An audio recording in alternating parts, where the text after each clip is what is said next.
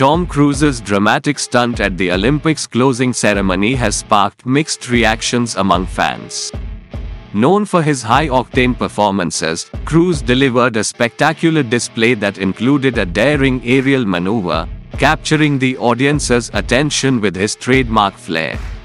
While some viewers praised the stunt as an exciting and memorable highlight of the event, others felt it overshadowed the ceremony's traditional and cultural aspects.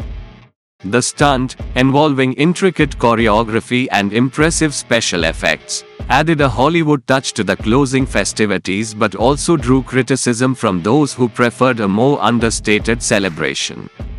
Despite the divided opinions, Cruise's performance undoubtedly left a lasting impression, demonstrating his ability to blend entertainment with major global events.